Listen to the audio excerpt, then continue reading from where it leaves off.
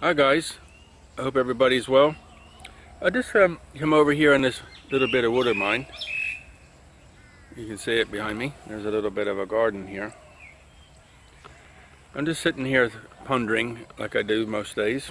Not here, but I ponder all the time. And you know, one of the questions that I guess I do, I don't know if ever others do, think about is there a God? Why are we here? So I wanted to sit and talk about this, give my 2p on it, and to see what others thought. Why are we here? I think about this a lot. You know, why was I sent here? And many different religions and many different people have opinions of why we're here. And the one I think I like the most and makes the most sense to me, and that's all it's based on, is what I've heard and what makes the most sense, is we've come here to experience the, if you like, the essence of life. And so if you listen to people talking from the near-death experience people, that's people who died and came back and told a story of what they seen, they always have something kind of cool to say about seeing a light and so on. If you listen to some of the workings and teachings of Nikola Tesla, he talks about everything is energy, everything is electricity, so everything's vibrating, everything has a cycle. So if you think, okay, it sounds very interesting, you know, very good, but why are we here? And this is my opinion, and this is what I've come up with. We're here to experience what it's like to be in a human body. Now, some people might say we're born and we die, but who is born and who dies? You know, the spirit can go anywhere and be born in anybody. So, you know, my spirit, you know, if you talk like the Holy Spirit is the Spirit of God. No gender, just genderless. So you can't say God is a he or is she because it doesn't have a body. You can say that God has a male personality or a female personality. So if you look at creation, you can say that's a female creation or feminine creation because of the reproduction.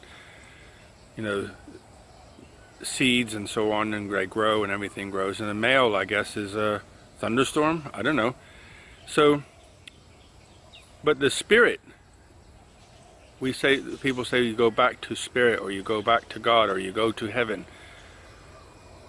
So, why do we come here in the first place? To experience what? So I think we come here and we're born into a mom and dad make love, and then a baby's on the way, and the spirit goes in at some point. Maybe the spirit goes into the body on the first breath. Like they go, you know, and take that breath, and the spirit goes in, or the spirit goes in before the baby's born. I don't know that. But I just think, you know, so somebody's come to visit. Look, who's this? Sugar? So let's say the baby's born. There's a spirit in there. Why does the spirit come here to be in that body? To experience touch, to experience love. Because if you're a spirit being, you can't experience any of that stuff because you don't have fingers, you don't have a body. So a baby is born, the spirit goes in, and then you have a life experience here on this particular planet. So if there's other planets and other solar systems or other galaxies, we're in the Milky Way galaxy, so if we're born on another planet, maybe we look different, maybe we look the same, I don't know. But there's billions of galaxies, so who knows? There could be an Earth in each galaxy, but you know, we can't figure that out yet. So maybe we can, but we haven't been told that. So we come here, get in the earth suit, come out, love mom and dad. You know, if it's a boy, fall in love with a girl. If it's a girl, fall in love with a boy, or whatever. And then you have babies, and then you become a granddad or grandmom, and you know, you get old and crusty and fall apart and die. So, but along that journey, maybe you're interested in gardening, maybe you're interested in bodybuilding, maybe you're interested in food, walking, whatever. It's your experience. What do you think? That's my 2P anyway. The next one was, who is God? As I said, I already said that God can't, you know, we say God is a he, but God doesn't have a body. So he's not male or female. So you see what I said automatically? He is not. So, but you don't want to say it neither. So how do you refer to something like that? I don't know. So, and is there one God, or is it like a committee? Here's my reasons to think there is, okay? So I live here in Thailand, and sometimes it can be very, very hot and dry for a long time. And then all of a sudden it rains. It rains, and what happens? Lots of bugs come. And the bugs come just as the seed of a tree or a new plant is coming. And the bugs eat that plant, and then the birds come, the birds lay their eggs, and they eat those bugs that eat the trees. And there's like a whole cycle that happens just when it rains. So that's one thing to say, that is there a God? And then I think I'll go out, I'll put myself out on a limb here and say, is God schizophrenic? This stuff thought out? Is all this stuff planned? Is there a committee somewhere who says, hey, we screwed that up, in the next galaxy we'll do this and have amendment? Or is this like a big game? To add to this confusion, where do we go when we pass away? And what do we do while we're on the other side? Have a look at some of the, if you go to YouTube or just on the internet and search for near-death experiences, NDE, and you'll see all kinds of really cool people with cool stories of when they've passed and what they've seen and how they come back, seeing the light and so on. And you know, when somebody dies in Tibet, they actually have a book. In the West they call it the Book of the Dead, Tibetan Book of the Dead, but it's not called that. But that's what I know it as, but it's called something different. And what happens is a Lama, who is a Buddhist, a Lama is, from what I understand, has like a PhD, the equivalent of a PhD. So he's not just like your local village nutcase. He's actually, you know, studied a long time, and they have a book, and the book takes the book to the house where the person passed, and because it's Tibet, it's a high altitude and cold, or cooler, but cold I guess most of the time, and they put herbs and things to keep the body cool, and that body actually stays in the house for 40 days, and every day the Lama comes and reads a part of the book for 40 days, and what it's supposed to do is help the person go to the other side peacefully. So like you heard of poltergeist and bad spirits and haunted houses. So if somebody dies and they're troubled, when you know they had a bad death and they're troubled, then the spirit won't go. It'll stay here and, you know, haunt and cause trouble. But this book, when they read it, is to reassure the person to go ahead and go on to the wherever they come from, go back.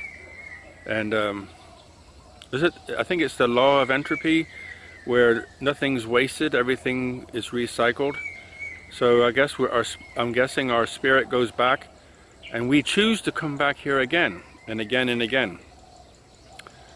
I can tell you one thing, the way I feel right now is, I want to find the guy who sent me here, or person who sent me here in the first place, and bang him on the head, because I don't want to be here.